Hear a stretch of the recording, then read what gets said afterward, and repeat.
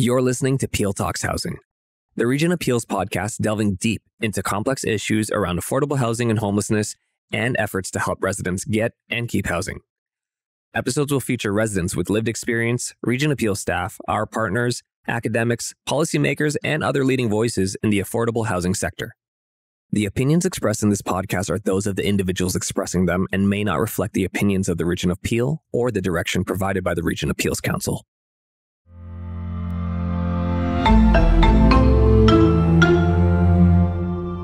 I'm your host, Axel Villamil, and on this episode, we'll focus on housing with supports. We're joined by three guests, Dr. Gary Bloch, Catherine Gibb, and Amanda DeFalco. Their experience in this field will help us understand why bricks and sticks alone are sometimes not enough for people to maintain stable housing. So, why don't we start out with you guys telling us about your professions? Gary? I'm a family physician, so I spend most of my life working with people on the front lines of primary care. I do that in a family practice with St. Michael's Hospital, but also in homeless service settings. And I've worked in various settings around the city. Most recently with a team that takes referrals from people who are long-term homeless and have very high needs, often have just been in hospital, and then come to our team to work really on the transition towards being housed, ideally, which means that we deal with a lot of just life stabilization and then social stabilization around things like income and housing. Awesome. How about you, Catherine? So my role within services and housing in the province is a program manager. So within my portfolio, I work with a Housing First collaborative. So we're 6 partner organizations that are wanting to provide housing and supports to individuals that are experiencing chronic homelessness within our community. And my role within the collaborative is that of a coordinator, program developer. I build capacity within our collaborative team to achieve high fidelity standards within Housing First. That's great. Amanda? My role at the Canadian Alliance is Deputy Director of the Built for Zero movement. And Built for Zero is a movement with a group of leading communities across Canada working towards ending chronic and veteran homelessness. And so my job is to work with local communities to help them reimagine what ending homelessness will look like. So moving from thinking about individual problems to thinking about systems problems. And so I help communities solve system issues around ending homelessness. Amazing. So, a lot of great knowledge was brought up here. So, I kind of want to get into the idea of what supports offer the greatest return on investment. And when can a community put its resources and energy to generate the most successful outcomes for a household in need, or the widest impact for households needing support across the community? But I would love to know what all of you wonderful experts think. So, I mean, again, the question of what supports are most useful is a bit of a complex one, right? I'd say that if we're going to look at it, we've already talked about the fact that this is a very individual process. And so those supports need to be individualized. I mean, but I'd say from what we know from the literature that's looked at supportive housing, and also from just experience with this, I mean, there's a couple of levels of support. So number one, and you have to say it even though it's really obvious, is you need housing, right? I mean, you cannot provide supportive housing without housing. It sounds really simple. It is not so simple in the situation, the context in which we are living right now. There just is not a lot of housing out there. Number two, you need income, right? So if you have access to housing, you need to be able to pay the rent, but you also need food and you need to live. I mean, you need to clothe yourself and, live a sort of decent, dignified life. So those are the two absolutely foundational pieces. Beyond that, I mean, just if you look at kind of the most common issues that I think people who experience homelessness are struggling with and that present barriers to staying housed, I mean, certainly mental health supports, supports around substance use, supports around dealing with trauma are probably the biggest ones in my experience. And, providing those requires, again, programs and individualized case management supports and different types of organizational supports targeted at people's particular situations, but within those big realms and those big buckets. So that's sort of a bit of a simplified answer to what I think is actually a very complex question. I love the question, but also return on investment sounds a little cold sometimes because I know these are people. So I would love your thoughts as we, step more into this. The answers here is, what does a return of investment really look like? Or is there a better way we can phrase that as we talk? I don't think so. I think it's okay to hold the service system accountable for outcomes and a return on investment. People have different ways of looking at social issues. And if one of the ways is economic, I think that we have to be respectful of people's different views. What I would say, and this isn't specific to Peel, but it is a common theme across North America, is a return on investment happens when you start spending less on emergency responses. And not to say that they're not needed, they are. But if we continue to invest in the emergency responses, that emergency system is just going to keep growing. And if we're not focusing on the housing, we're just growing a cohort of individuals who will never go further than an emergency shelter. And so the return on investment is the housing and related supports, as Gary mentioned. We know based on data that the cost of having someone in an emergency shelter, this is just the homelessness serving system, not the healthcare, not criminal justice, not emergency services, just to shelter somebody with a bed and a meal, is roughly upwards of $20,000 per person per year. To house somebody with supports averages between $16,000 to $19,000 per year. So not only is it better for the person because now they have a house and a life and they're not in crisis anymore, it's also a good return on investment economically. So it seems like a no-brainer. But again, it's that system change that has to happen. And as we know, change is hard. So we're getting there. I can see so many communities like Peel across Canada that are moving in that direction. Peel certainly is having lots of conversations around that. I'm an advisor for Peel, and so I get to work with all the awesome people in the community, quite frequently, and I can see the work that's underway, and there is transformation happening. So that's exciting. Absolutely. Catherine, you've been in this industry for over 20 years. So in terms of systematic changes within it, how have you seen, has this actually been, working or happening? As you've seen, the wheels of bureaucracy are a little slow sometimes, but at the end of the day, does it actually come out to something that's positive? Yeah, I mean, just to carry on some of what my colleagues have said, I think certainly housing, absolutely 100%. We've seen great outcomes within my Housing First program I'm part of. After housing is secured, we have a great housing stability rate. And it's because we're able to provide housing allowances that are portable. So there's certainly the choice built in so that individuals can identify what housing works for them. There needs to be a diverse approach to housing resources, not just, it's not going to work for everybody. It's one building for, everyone is not the appropriate way to do it. So there's innovative ways that you can build housing stock and housing supply, but also to go back to clinical supports. I think there needs to be certainly a trauma-informed approach to services across the board. If someone hasn't experienced trauma before they experience homelessness, certainly the experience of homelessness itself is a traumatizing one. So there's definitely a need for a trauma-informed approach. But also looking at, again, from a systems perspective, how existing services can work together so that you're not trying to build one be-all and end-all service, but it's around that coordination. Absolutely. I think there's a bigger conversation because I'm leading into something for you, Gary, is that it's not a one-size-fits-all in general, at least what I'm learning here as somebody looking from the outside in, because you can just give somebody a house and call it a day. There's much more underlying issues and logistics that have to go around that. And as you said perfectly, is that there has to be a mix. So I was wondering, talk to me about the mix of housing and health supports that are offered, and why does this matter? I think we keep sort of circling back to this really important idea that these supports have to be individualized, right, and based on a particular person's situation. For example, we know that there's a huge overrepresentation of Indigenous people within the community of people experiencing homelessness. To kind of provide supports that counteract the sort of degree of historical trauma and systemic trauma that people who are Indigenous have experienced that have contributed to the experience of homelessness for them, you really need to build specific services that target those experiences and those underlying factors.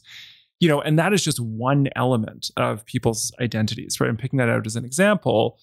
If you sort of look at the complex, like, intersectional identities that people have, you're going to have to offer services that address those from many, many different angles. I also want to pick up on, I don't want to let the return on investment piece go before saying something about it. Because I bristle at it a little bit. I mean, I respect the fact, Amanda said, yes, systems should be held accountable. That's fair.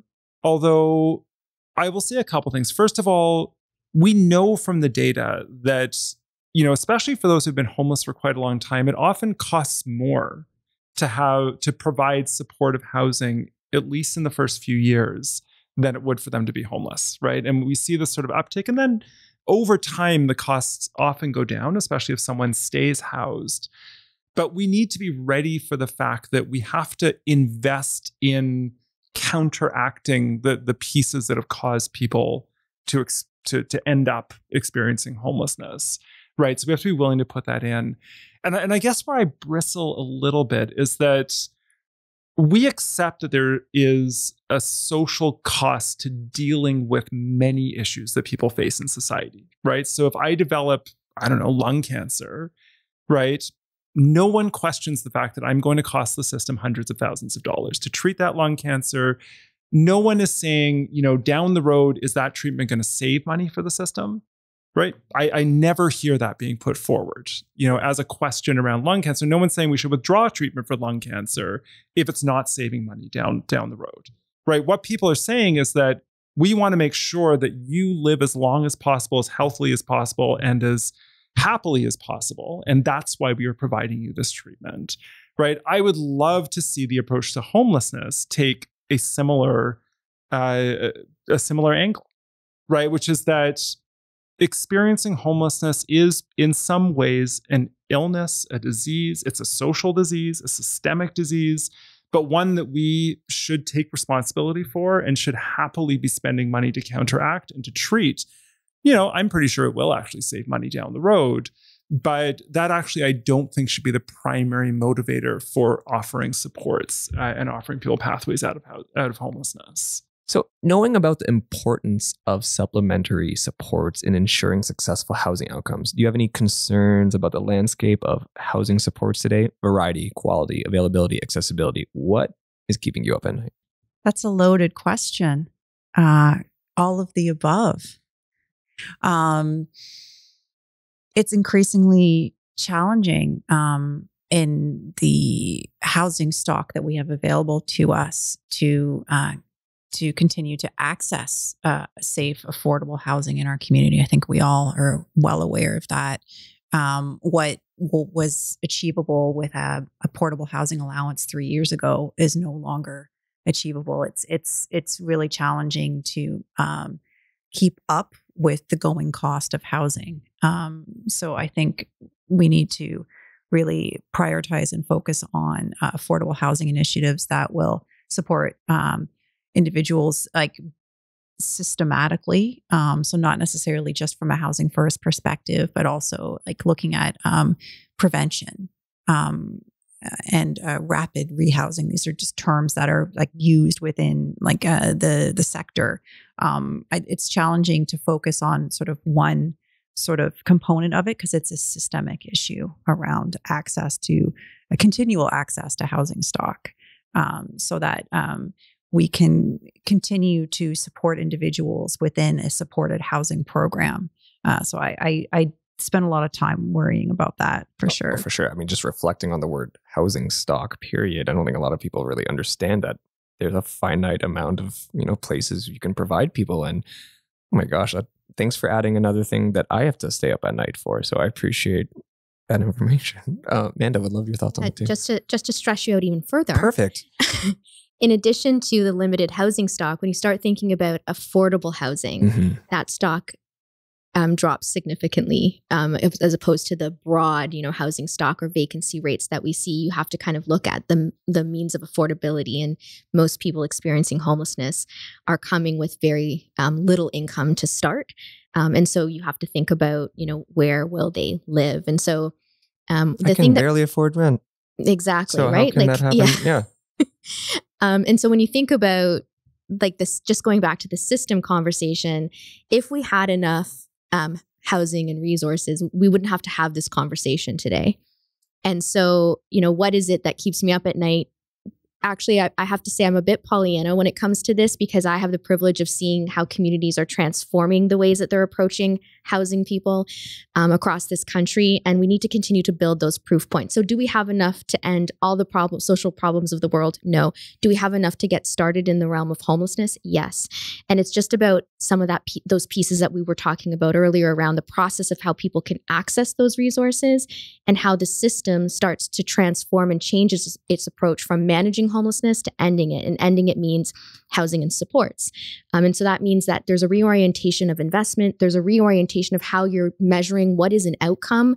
Is it that you're giving somebody a bed every night, or is it that you're giving them a home and that they're stabilizing in their housing? As Catherine mentioned, housing stabilization is a great measure in terms of knowing whether or not you're actually achieving what you hope to achieve. So I would say there's lots of things that keep me up at night, but I'm also very, very hopeful by seeing the progress that communities are making. Yeah. And so I will support the fact that I think there has been progress. I think there's been, for example, a good bit of resources thrown into dealing with the situation of homelessness through COVID. So there's some positive pieces there. What keeps me up at night, though, is that I still think that underlying this at a political level, there's still this kind of individual blame focus. It's a very kind of traditionally conservative focus. I think we're going to see, or we're starting to see, a transformation, for example, of social assistance in a very, very similar way that comes back to individual-oriented blame as opposed to systems taking responsibility for these social issues. And these are the kind of things that really, really do worry me and really actually make me lose sleep. Great comments. More losing sleep at night. But I think it's worth losing sleep to try to fix something like this for the better of our society. So, I want to talk about housing-related supports. Is there enough of it? And why not? And why is sufficient capacity and or availability so challenging to achieve? Well, my presumption would be no. However, without the data, I can't conclusively say yes or no. But what we've heard is no, there's not enough supports. I think the other challenge is not just volume of supports. That's one thing. It's also the coordination of supports. And so how does the healthcare system talk to the housing system? How does the child welfare system talk to the housing system, and vice versa? And I think that one of the challenges is that we have to get our own house in order in some ways in order for those systems to understand how to communicate and work with us. So certainly it's a lot easier for us to understand how the healthcare system works to a degree, just like everybody else. But, as someone said earlier, if I were to ask anybody, how do you gain access to social housing?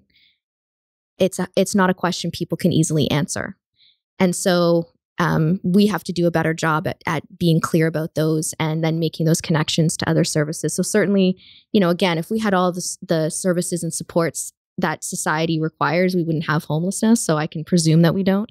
But the benefit is having also the data and starting to be more technologically advanced as well in terms of collecting that data as a systems level. And COVID bears to mind the importance of having data. If we didn't have a mechanism to track outbreaks or to track the people that were contracting COVID, we wouldn't have been able to respond effectively, and we wouldn't have been able to ensure that people were getting vaccinated. The same is true for homelessness. If we don't know if what we're doing is working, then how do we know what more we need, right? So there's that. That's my 2 cents.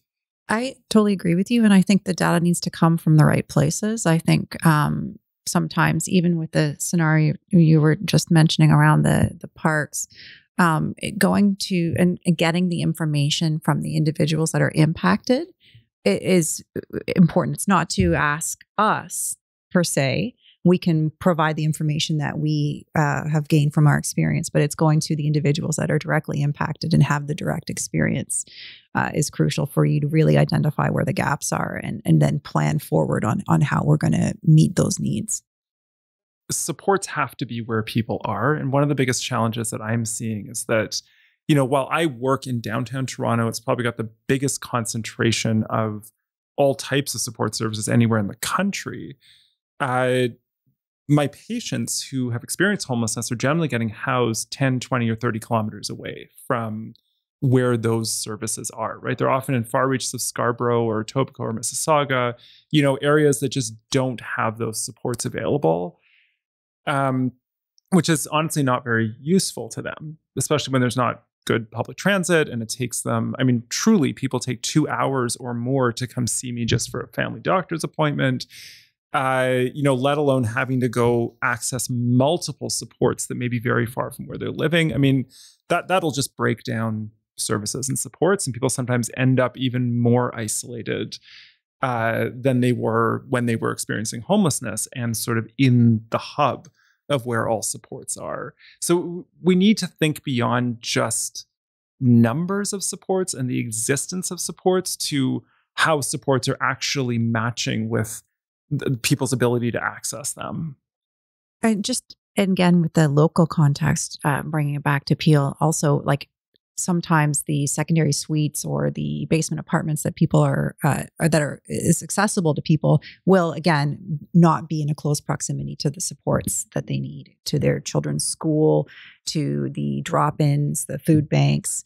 So there's a separation there of what someone may need. They need to be closer to downtown Brampton. They need to be closer to downtown Mississauga, but they're just priced out of ever being able to afford to live in that area.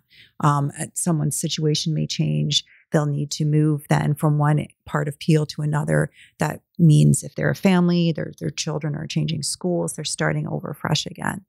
So it's certainly complex. It seems extremely complex, like logistically, just looking from the outside and learning more. But I really agree with you, Amanda, but the data I think is going to be huge, because if you just look at if X amount of people are in this area and services are here, logically, that doesn't make sense to bring them there. But we're stuck because of, just like Catherine, that there's only so many places available for affordable housing. So I think this is a big question, I think, for everybody listening to, how can we fix this, or what are the next steps to work to make these things more attainable for everybody working and moving forward in this scenario. So with so many services, I guess, available and improvements in approaches to administration of supports, why do homelessness and associated challenges, loitering, public substance use, and intoxication seem more prevalent than ever in the community? Again, I think just to bring it back to the data, I think it would be hard to make an assumption that it may appear, but I would certainly want to reflect back on if that is actually the case. It's true on the data. So I actually do have a follow-up to this. How do you address public perception of modern philosophies around housing first, flexibility, choice, absence of conditions, etc., and harm reduction when these difficulties remain so visible and pervasive? I think one of the things that I was thinking of as you were saying that was going back again to what kind of society do we choose to live in? Do we choose to live in a society where people feel inconvenienced by someone's lack of housing? Do we choose to live in a society where we look by and see people suffering and ignore it, or feel like they're somehow troubling us because of their presence? And I think that goes back to some of the things that Gary was saying about the beliefs, the fundamental beliefs and values that we hold as Canadians, and also the fundamental beliefs and values that we have around stereotypes and stigma. And, homelessness is a form of discrimination. Like, people are discriminated simply because they have an absence of a home. And then you add in those intersectional experiences, like you're homeless and a person of color, or you're homeless and have a disability, or you're homeless and identify as Indigenous. And so all these complexities come in, and, just the judgments. And so I would say we have to, as Gary was saying, we have to start there, is dismantling some of those really harmful beliefs that we hold true about homelessness, and start thinking more about solutions and compassion and and really focusing more on the system issue. And again, just, Gary and Catherine keep saying this as well. It's not about the person. It's about the failure of the system to be designed in a way that serves the person well. And I think that that's just, we have to, shift our focus from being inconvenienced by somebody sleeping rough. I think agreed, like the concept of people being the other. And there is examples of how we've been able to move towards a new reality. Like, for example, work that has been happening with Peel Youth Village. It was certainly very separate. It's a transitional housing program that's just been built into an existing community. And in the beginning, it was very much an other, but involving the community. For example, when there's events, involving the community in recreational programs, and sort of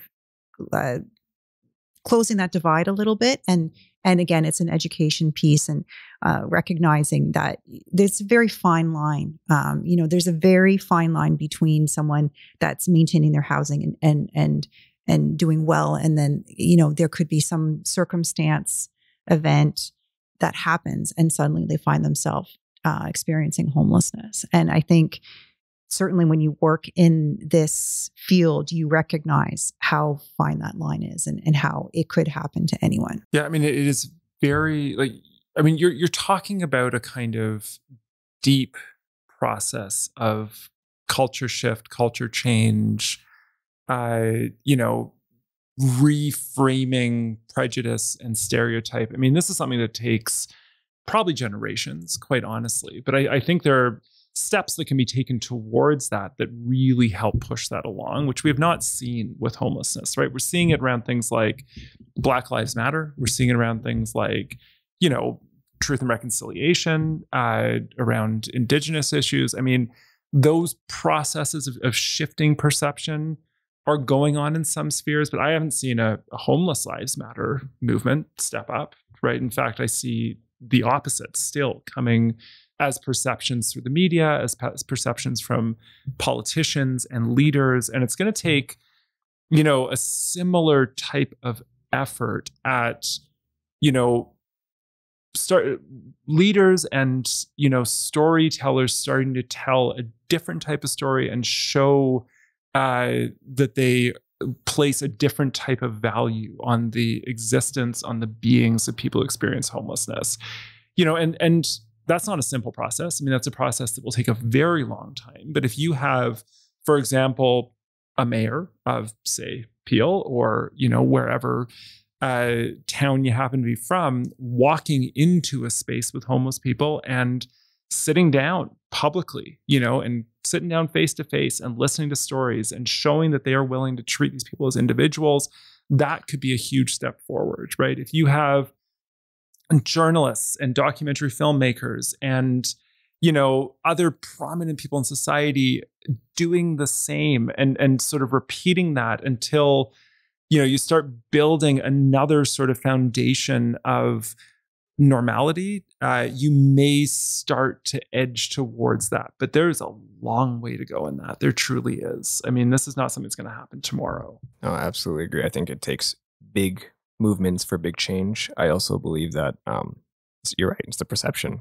We all see something as one thing, but it does take officials in their place of power to help close the gap, and that's how we have to call on, and as well as we can all do our part. But it does take the whole village to really make this thing happen. I will say too that the sector is constantly reacting to crisis, and so do they have time to think about PR and marketing and campaigning? I mean, they do their best, but really all of the amazing stories, like, again, my job is building these proof points in community to proving that ending homelessness is possible. And I, again, have the privilege of seeing this all the time, every day in my work. And then I think about how can we get this out there? And we have to build in intentional ways, like this podcast, about getting the message out there that there are things that are working, there are successes. And it's only by telling those narratives that we start to change people's hearts and minds. And it's not just within the community, it goes into media, it goes into other realms, like as Gary was saying as well. But there are so many amazing stories, and we just put our heads down and keep working because the next person comes through the door. And so, how can we build ways to really shine those spotlights and those proof points across the country? Yeah, negatives are easy to spot out. Seeing the positives and hearing those are the tricky things, because the world itself, as we see in the media, it's very tough to break through the negativity. But again, the reason why this podcast is here is let's talk about the things that are working, so we can make sure that if they're working, we can continue to expand on them, double down, and hopefully that it makes even more of a change than we think. Candidly, I had a experience a couple of days ago. I mean, there's 2 regulars. I'm on Queen West. So by the Drake Hotel, there's a couple of regulars. And then there's one guy, and I even caught myself too, just as you talk, like, let's be real, I'll be clear about it, that came up to me very, like, he was actually dressed just generally well, but you never know that some people have, problems with housing. And he's like, I'm homeless and I just need like a couple bucks. And he's like, I'm so sorry. And just like, he just felt bad. I don't know. Nobody likes to do this. Like, who likes to go and, if they got sorry if it's politically incorrect, the panhandling way of doing stuff, but he was clearly in a bad spot. And I was like, absolutely. Like, let me go and, get you whatever you want. And I got water. I said, here's some water. He's like, I'm so thirsty. And I'm like, wow, I was able to just easily spend, a couple bucks, and it goes a long way. So I think we really can't judge. And that gap has to be closed so badly, because there's so many people who are undervalued either intellectually, artistically, of any talent, passionately, that we're not seeing that out on the media. So hopefully this actually, what we're doing here is going to help even more. But what you guys do already is great. And that led me into one of my next questions. This is off topic though, just because it flows great. Why do you all do it? Why do you do what you do? And we talk about the things that are bad that keep you up at night. What are the good things that you do that maybe keep you going throughout the day? I think it's the individuals. It's the humanness of it. And it's just on what you were saying. I think a lot of people have articulated to me over the years that they feel unseen. So I think it's important that they are seen. And I can't really see myself doing anything else. I've been doing this now for 20 years in very different capacities. What keeps me going is seeing iterative improvement along the way, and which is what attracts me to my job now, because I get to see that all the time. It's just a really fundamental belief in social justice and in humanness. And it's obviously, tied to my own lived experience as well, motivates me. Not everybody, has the natural supports that I have to get me to where I am now. And so it's just being compassionate and realizing like we're all just people and we all just deserve basic things in life. And and seeing, people's lives transform as a result is what keeps me going. Yeah, I mean, I guess I'll just add a couple things. I mean, there's something about kind of working in, I guess, like the cracks in our society, which I think this is a big one, that sort of gives an insight into what we need to do as a whole society to improve ourselves and to actually achieve a better life and a better space and a better world for everyone. I keep on coming back to that like Leonard Cohen quote, I guess, that, there's a crack in everything. That's where the light gets in. Sometimes those cracks are actually really, really dark, right? And sometimes you have to work to fill them in some way, if you really want to kind of work to repair everything of what's around us. Like, I think that, we know from a health perspective that the more inequality we have in society, the more erosion there is at sort of the lower socioeconomic end of society, the less healthy we all are, the less happy we all are. And I think that until we grapple with that reality, we will have a very hard time improving as a society overall. And then on an individual level, there's huge just satisfaction for me in working, as Catherine said, working with individuals around trying to find ways to support people in sort of emerging from these very, very socially marginalized spaces, right, into a space where they can find, a better likelihood of sort of achieving stronger well-being and happiness and life satisfaction. And I mean, professionally, that's kind of what I'm supposed to be doing, right? Yeah. So this is a space where I find it possible to actually do that work in a way that, in some cases can be very satisfying. Not always, right? We often don't see that type of improvement, but when we do, it's really happy and exciting. Amazing. Well, you're all heroes in my book, from what I can see. But I guess, to finish up this act that we're talking through is with COVID-19, so much has happened. I mean, crazy that we're here, masks off, healthily, to talk to each other, but it's accelerated, the digital transformation. And evidence consistently points to the detrimental effects of isolation on housing and health outcomes. Presumably, there are risks and challenges about this transformation, but are there any benefits? We've been talking about a lot of negatives. What are the benefits here of everything that's happened? I mean, I don't think there's benefits on an individual level, honestly, of the isolation for most. I mean, I think that generally from what I've seen in the people that I work with, it's been a very, very difficult time overall.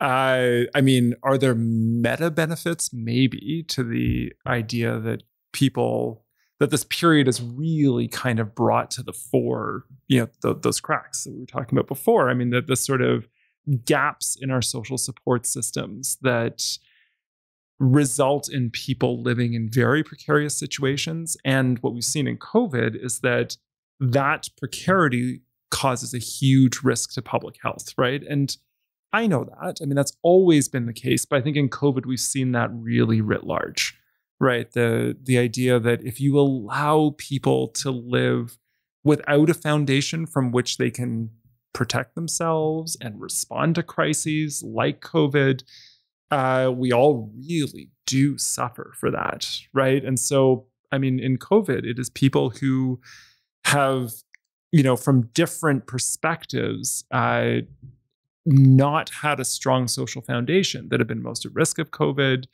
And it's probably the reason that we as a society have had to scramble and live through, almost a year and a half of strict public health measures to deal with this crisis, right? And we could have avoided that, right? And we're now spending the billions that we probably could have spent up front to avoid a lot of this happening. So there's a lesson to take away. I hope it's remembered. Homelessness is like a crisis within a crisis, within an opioid crisis, within a crisis, within a crisis. And so I think the one advantage, not for people experiencing homelessness, but for just generally having the conversations about how housing is medicine, right? Like never have we before as an entire society come to that realization than with COVID. And so if there's a silver lining, I think it's that. I will say that, there has been additional federal and provincial investments that have come to the forefront. Yes, it's a response to after the fact. It would have been nicer if it was preventative and we could have, been on the other side of this. But at least there is investments being made. And I think, never before have I seen such an investment in services for people experiencing homelessness and for housing and supportive housing. A $1 billion investment just happened with the federal government this year in their budget. And so I'm seeing supportive housing builds happening at levels in Ontario that I've not seen. Like Alberta has these amazing supportive housing builds. I'm seeing that now in like New Brunswick and Ontario and other places. So I think that's again, a silver lining for sure. But yeah, definitely being able to see how important housing actually is in people's lives through this pandemic has been, I think, an eye opener for a lot of people. And I would just agree with my colleagues. I think it's clear that with the right level of political will, we can mobilize and sort of seeing what happens next is where I'm at. I want to see again how this trend transitions into more housing and supports for the individuals that we're working with. No, I love that. I think at least my reflection with everything that happened with COVID is that a home doesn't necessarily mean that you're okay. There's many more levels to it. And I think that's, a huge point of this conversation is that as mental health, at least mine really went down too when I was very lonely. Luckily, I had, my partner and my dog, which was great. But the people that don't have that, and we have a house, is still there are issues. So I think we learned a lot, and I hope we can prevent more as we've learned from all these things that have happened. We said a lot of amazing points. There's the greats, there's the bads, there's everything in between. But the first I'd like to talk to you about or ask you all is, what have you learned in your role that you could share with us today that might help us collectively move forward? So I guess I will offer that, and again, I think we've sort of been circling around this to some degree through the whole conversation, but there is no one individual, there's no one organization that will find the solution to homelessness. And especially when we're talking about supportive housing, it always requires collaboration between different individuals, different organizations, and different sectors, right? Until you can kind of make that collaboration happen in a way that is effective, it's very, very hard to really build up the kinds of supports people need, right? So if I come back to the team that I work with, I mean, in the shelters, what's unique about it is that actually, while there's myself as a family doctor, there's psychiatrists there, so there's a medical component, most of the work is being done on the ground by incredibly highly skilled case managers whose job is, to sort of bridge between many organizations, many social support systems, government support systems, and sort of bring those all into focus on the individual that they're dealing with. And often what they're battling is the silos between those systems, right? And we see this, I mean, the fact that like within government, there are ministries that don't or hardly talk to each other around everything from housing to income to child supports to senior supports, et cetera, makes it incredibly challenged to sort of translate the reality of all those supports down to what the individual who needs all of them actually requires to sort of find a pathway out of their current situation of homelessness. So, we are doing that, right? I mean, we find ways to bridge that. And systemically, I think there are ways to do that even more efficiently and more effectively, but that's probably the one piece that I can carry forward. Like 500 things went through my mind as you asked that question. Okay, everybody get ready for 500. Yeah, no, I promise I will not do the 500 listables of all things that I've learned. The one thing I think I'll bring it to an individual level and then just heighten something that Gary said at a systems level. But at an individual level, we talk about all of the issues and challenges that people face. But I also want to point out the amount of resiliency that I've witnessed that people have in the face of really, really difficult things. And just the mere survival of people in the absence of housing and dealing with all of the other intersectional issues that come along with it. It just never ceases to amaze me, like how resilient people are. And so I just want to point that out. The one thing about systems, and again, like Gary touched on this around the silos and the dismantling of the silos. And so essentially there's these new models that are emerging, like coordinated access, that Peel is undertaking right now, and other mechanisms like a by name list. Some people might have heard of that. And so there's these methods that are coming out to dismantle those silos, especially within the homelessness serving system and housing. And so very exciting times to see when governments and nonprofits that are doing the heavy lifting are coming together and reimagining the way that the work gets done. It's not just about the technical stuff. What actually is most difficult to change is the change itself, right? Like we as human beings resist change naturally.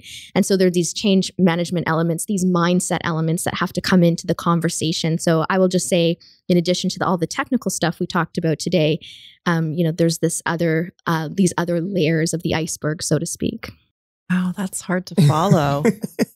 I would just say, like, to listen, to learn, to recognize communities that do exist, and to build communities. I just had a great conversation earlier today about communities of practice and how we need to move away from being isolated in our boxes and our silos within sectors and bridge into working together. There's great initiatives and innovations that happen.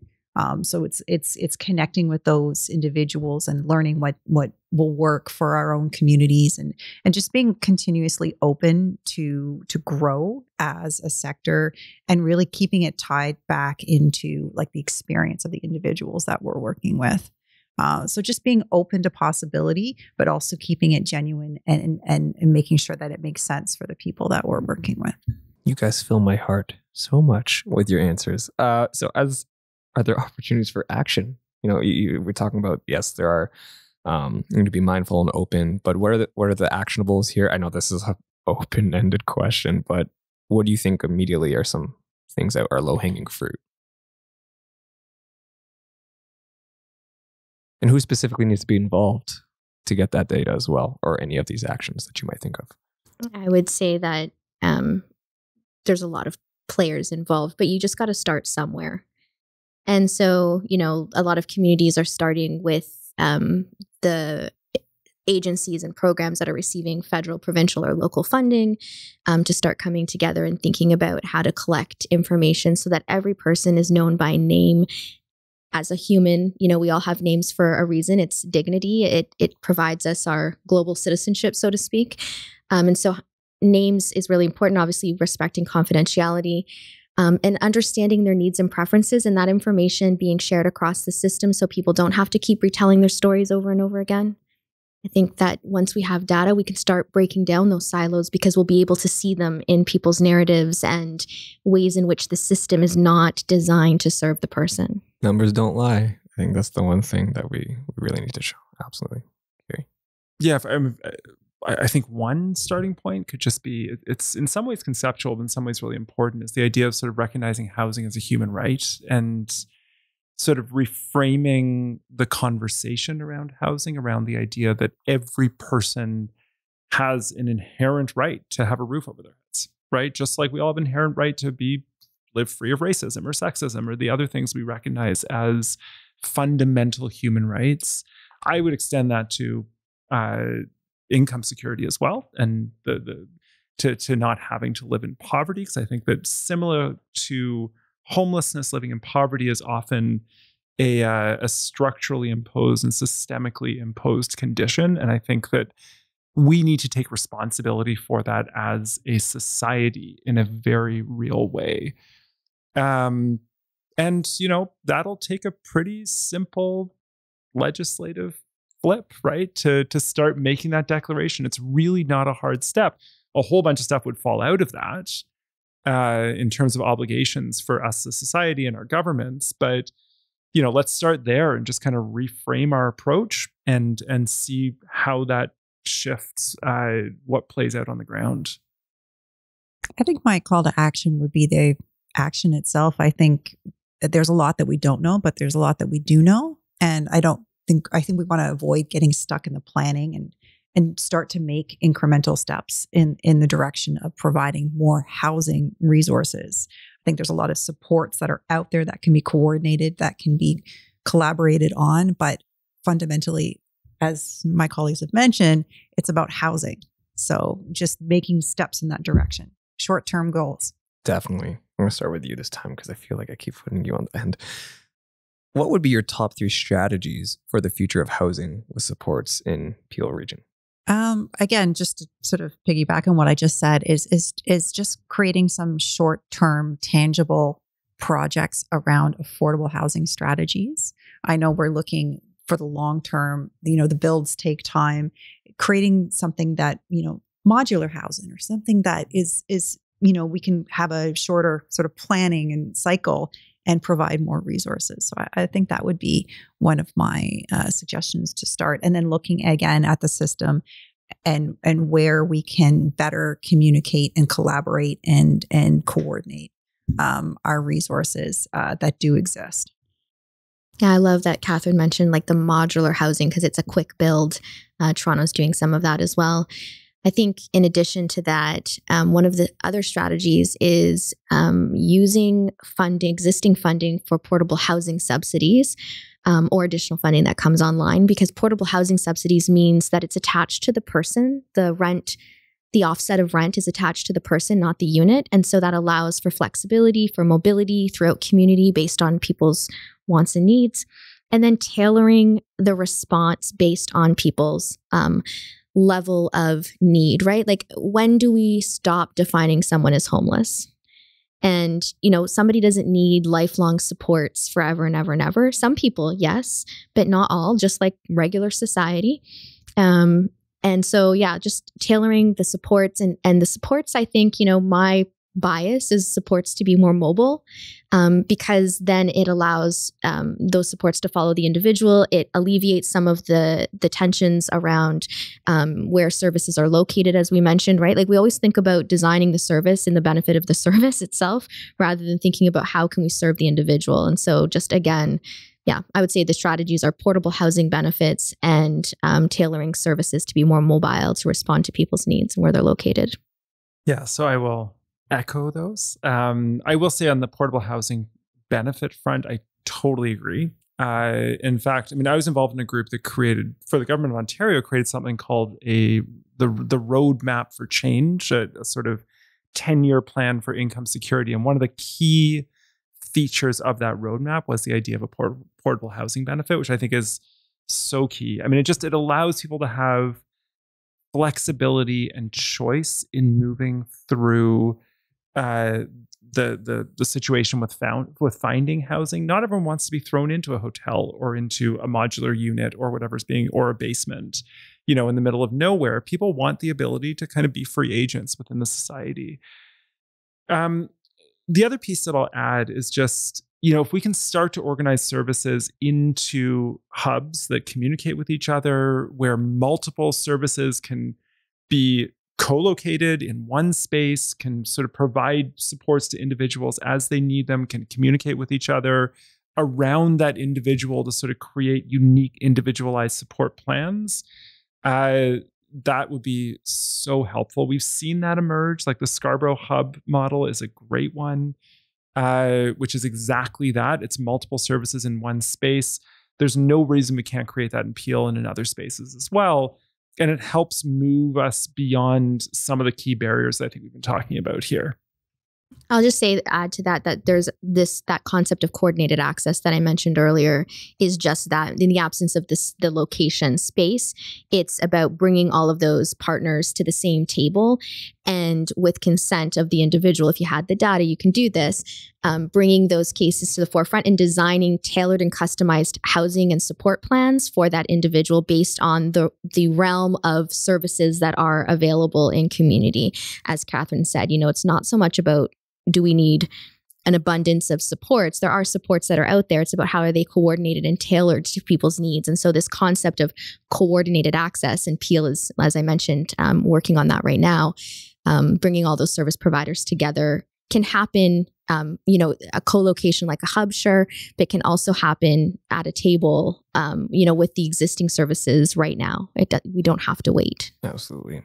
And I think this is at the end and we're closing up this conversation, but I think I'd like to ask you, what are your final takeaways from this, or your number one takeaway? At least for me, if I'd like to start off, if you could let me, is it looks like there's a lot of layers that need to be filled. And I think it needs the support of very different experts and specialists, and at least from how I see things. I want to see more hackathons, tackle the housing crisis. I want to see more architects, trying to figure out different design methods of providing affordable housing with using less construction, things like that. That sounds like there's a huge opportunity for innovation that has only really scratched the surface. And I think as a society, we need to start doing that to better ourselves.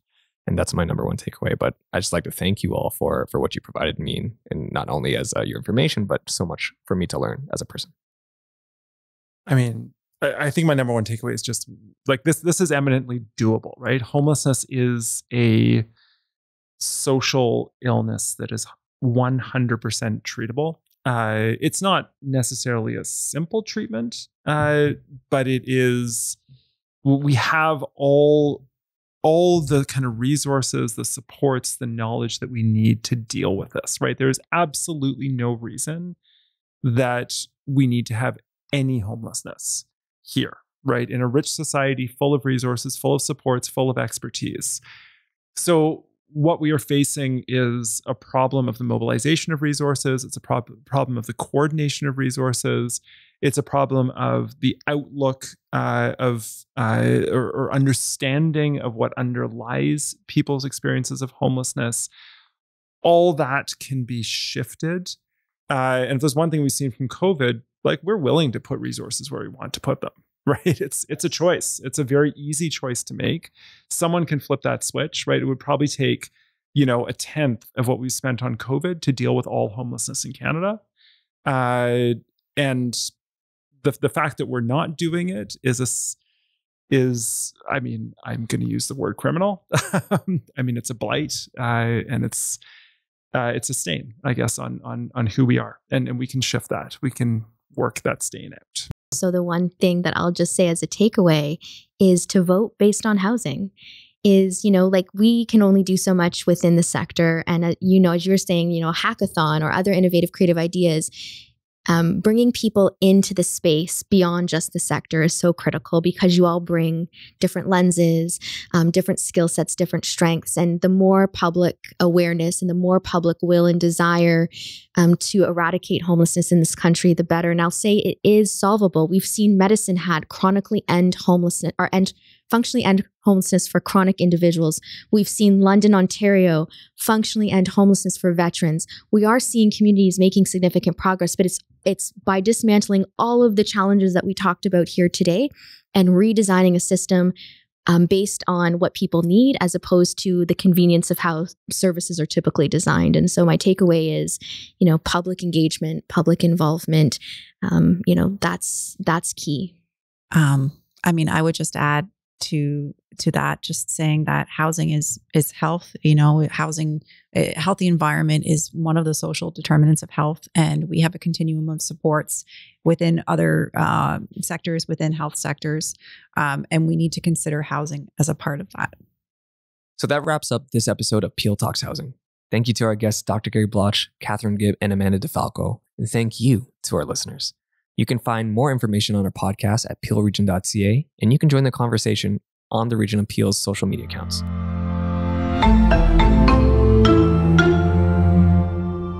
The opinions expressed in this podcast are those of the individuals expressing them and may not reflect the opinions of the Region of Peel or the direction provided by the Region of Peel's Council.